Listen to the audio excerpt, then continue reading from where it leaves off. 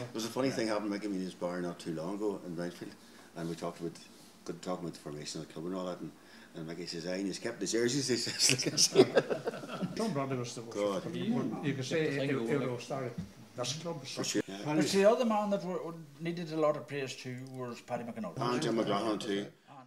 In 1970, Greencastle minor team beat Stewartstown by 3 points in the championship final.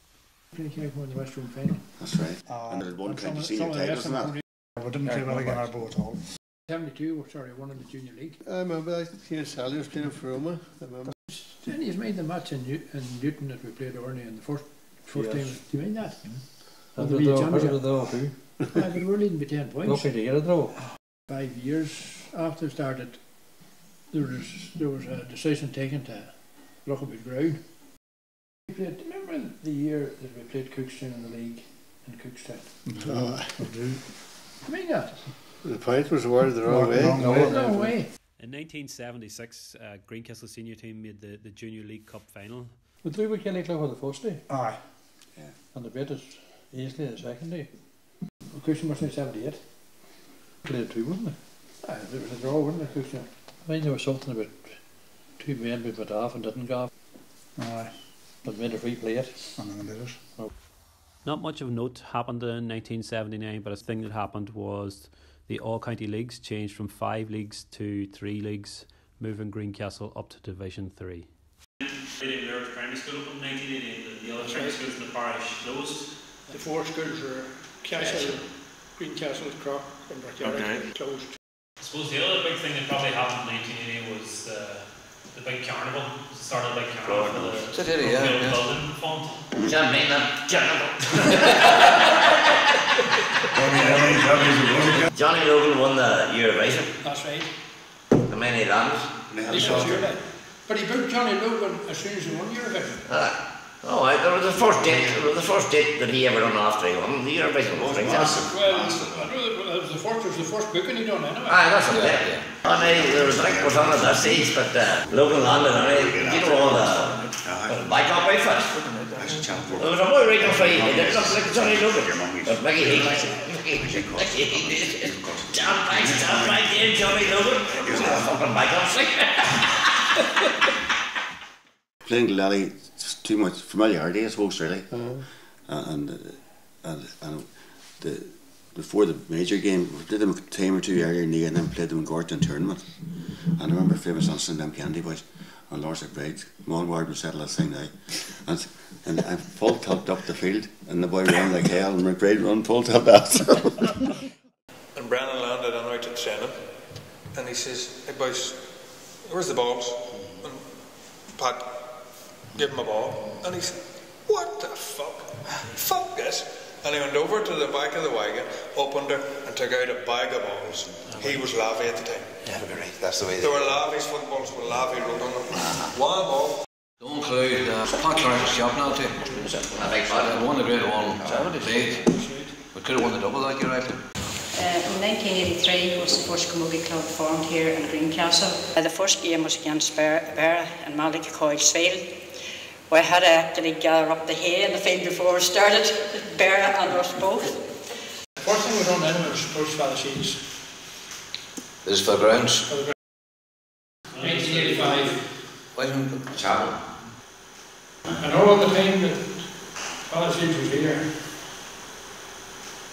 there was a lot of money spent. Like the chapel was built, Greencastle was renovated, Protein House was renovated, school was finished, and then had to pay the money in the parish. In 1985, the under-14 camogie team won the championship final against Doma. In 1986, the community games. Then we went on to the under-14 team reached the Tyrone final and were defeated by Arbo. What was then the big year then was 1988. Well, there was a lot of work on getting that land, you know. I was Again, none of us had any space that either. That's right, done for the first time. That was, you know, who you get, what you get, where you get them from, what you're going to do in the day, all that sort of thing. Joined the 86 team arrived up. That's for Logan, sure, 16, rather than Browns. Diane Tyrone selection. That's right. You see, when we had the pitch then, we were going to, make a go at on the age. Now on the 16 was we had another team, we had another 16 team, 14, 12. But anyway, the girls all enjoyed it, even though they were beat. We went on then to the community games. That was in 89. We got Ulster. We represented Tyrone in the Ulster final, and we got beat, I think, in the final of it that day. Community games, of course, was under 13s in town. That was in County Down. You made a league example winners of Gala in both finals. I didn't mind the two worst games I ever had. What was it? I was new captain. Big Tony McGinnis, Mark. I've got near him in 2 years.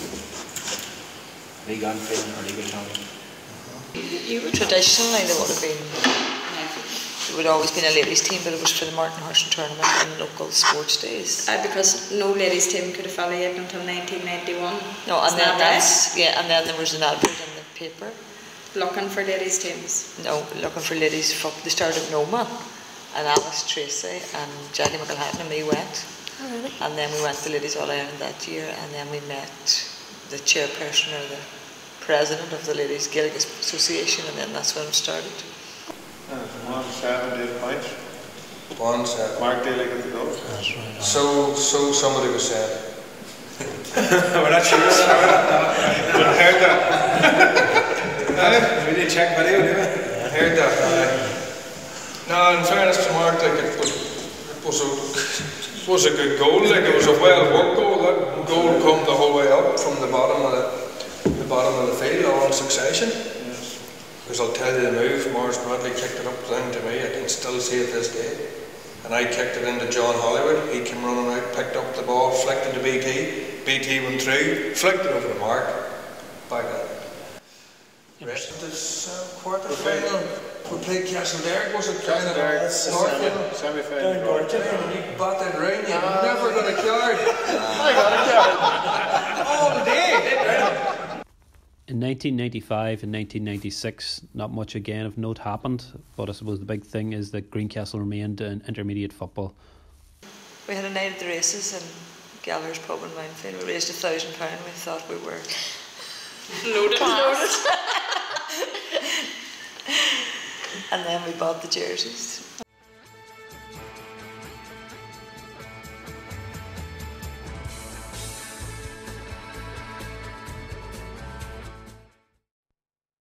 Success on the field of play followed with the club's first Ulster title, albeit Ballykinler Junior Sevens competition under the management of Sean Clark and captaincy of Tommy McDermott.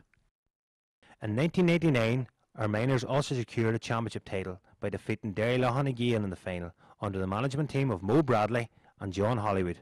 The time was obviously opened. That was 99. That was 99, and it was Sean McCaig was the president-elect at the time of the GAA, and he came up to was part of the opening. So 2000, that was on the minor team. You trained with Kathy, your captain, whenever the minor championship runners up and made it to the league semi-final in 2000. That team either, but Cuthbert Donnelly to manage to help Mantlet and ladder up here the cup, and Eugene McCann and Peter Cannon. Well, almost here. Two Callawans. First thing Mickey Clark done was grab me by the shoulder. Back on the knees. Straight away up to the hole. We were back, had a senior team again, and then we were playing Lamacrory in the final of the championship, and they beat us. And then, but we won the league. 2001 we won the league. 2002 we won the double. Yeah, and intermediate. Yeah, and then we moved up to senior, and we maintained our status in senior in 2003 and I think 2004, because we were way up the table in 2003. Had a good wee run that year that we did the double. And the Ulster. And Ulster. Draw out there. Spernogue returned in 2003 to win the Grade 2 Minor League and Championship.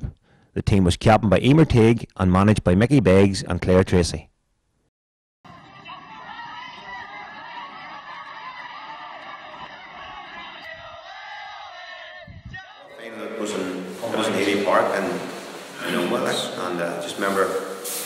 very young man too, he played at that time.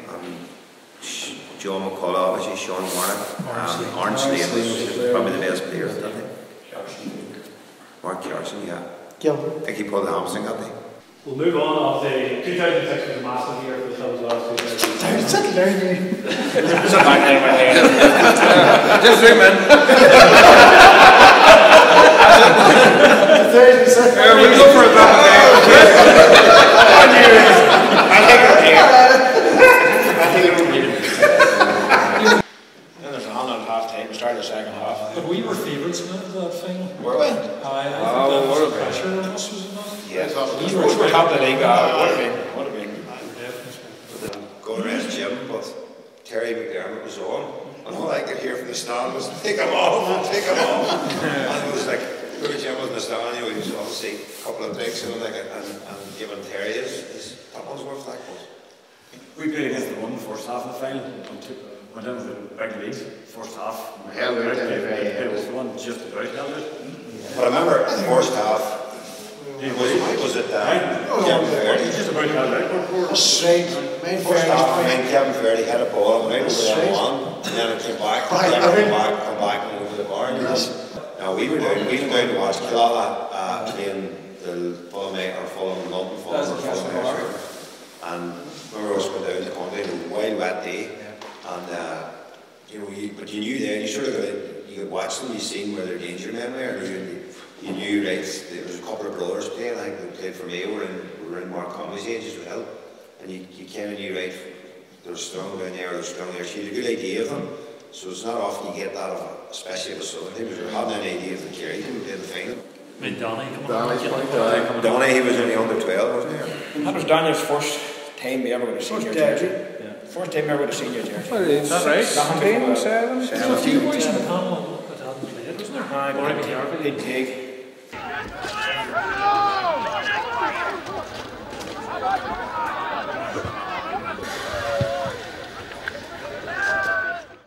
Other things of note in 2008 were Sperrinog Miners won the championship and Greencastle Under-16s also won the championship. In 2008, the Under-16s made the Grade 3 championship final and they played Clonagale down in Glenelly. I suppose one of the big things I remember from that game was Cahar McCullough's goal.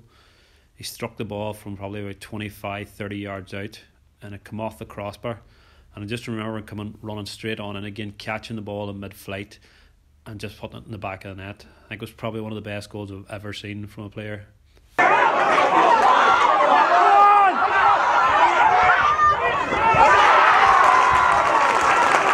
We reformed again in 2009 with the 125th anniversary of the GAA.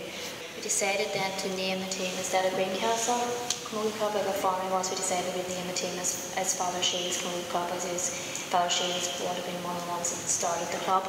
I remember going up to Barra, it was me and Aiding thinking we were going up as teammates and we ended up playing each other in the final.